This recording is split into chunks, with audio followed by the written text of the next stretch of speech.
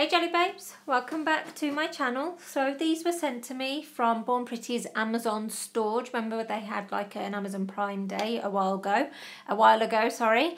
So I got these sent to me. So it's the metallic nail polishes, and it has some very gorgeous colours as you can see here, and they're all 9ml bottles. So the names of them are Dragon Knight, Icy Castle, Heroine, In Peril and Silver Sword. So it does recommend that you use a UV or an LED base coat, so that's what I'm going to apply to this swatch stick, which I don't normally do when I'm using swatch sticks, but I am going to with this just because that's what it said. So first up it's Dragon Knight, and obviously this is a gorgeous gold metallic. Now I'm putting this in because as you can see it was a dreadful first application, and I kept applying more polish because I'm not really used to using normal polishes. I'm used to using gels where you can kind of keep going over it, and because of that, although at the moment it kind of looked okay, I did all of the swatches of these colours and then came back to them and they'd all had these horrible crinkly lines in them. So I think it was because I had applied it too thick. So I'm putting this in there just in case this information can be helpful. So I tried it again and did much thinner layers and just tried to not overly swipe, and it was a much better finish. You will get to see like line marks in it, like the brush strokes, but don't worry about that because it does dry completely smooth. And I think that's what was sort of throwing me off. I was trying to get those brush strokes out, but you don't need to at all. So you just want to apply sort of 2 thin coats. They were all opaque in 2 thin coats. So I'm just going to leave this to dry naturally, and this is going to be how it looks.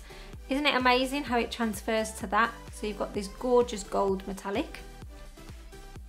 So the next one is Heroine or Heroine or however you say it. It doesn't really matter, but you know what I'm on about anyway. So this is like a gorgeous, almost like lilac metallic, and I've got to say this one is my favourite. But you probably knew that was coming because I have such a love on purples in its many shades.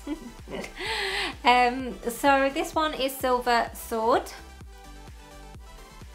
So obviously you've got a nice silver metallic, or you know, it could even be like a chrome look. So I was really glad to have some metallic polishes, as I don't really have many in my collection, but they are a gorgeous addition to your nail polish collection because I do love the effect of it. So this is Rose In Peril, and I would probably describe this as like, what is it? Is it rose gold? Rose gold? Yeah, that's what it is. Couldn't think there for a minute.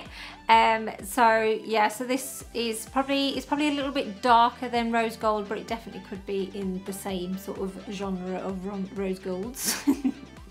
So finally we've got this Icy Castle, which is obviously like a nice ice blue metallic look, and again this one is a lovely gorgeous shade as well. Trying not to overly swipe. I'm like, leave it alone, Jelly, leave it alone. So I thought I would show you which top coats to use or not to use. So this is my Nails UV top coat, UV LED top coat, and then there's a Born Pretty Mirror Shine top coat as well. So first up I am using my Nails Gel top coat. I'm just applying a nice thin layer. See how much I go over it with gels? And as you can see, it kind of took the effect away from it. The one on the right is with it without any top coat, so it kind of, I can't really say how it changes it, but it does. So I wouldn't use a normal gel top coat if you want this particular metallic look. So this is the Mirror Shine Born Pretty one, and this is a normal top coat, so I won't be curing it underneath my lamp. I'm just going to go on ahead and wait for it to dry. So as you can see, next to the normal sort of one without any top coat, there isn't that much difference, I don't think. I can't really see anything.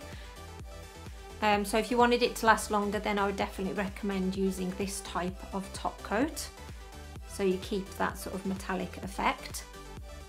So here are all the swatches all done, and I only actually applied the mirror shine on this gold one because it did slightly affect it. I really don't know if you're going to be able to see it on camera, but it's more like with the metallic, it's more like, it's not matte, but it's got more of a dull effect, and I think that's the look that I like the best.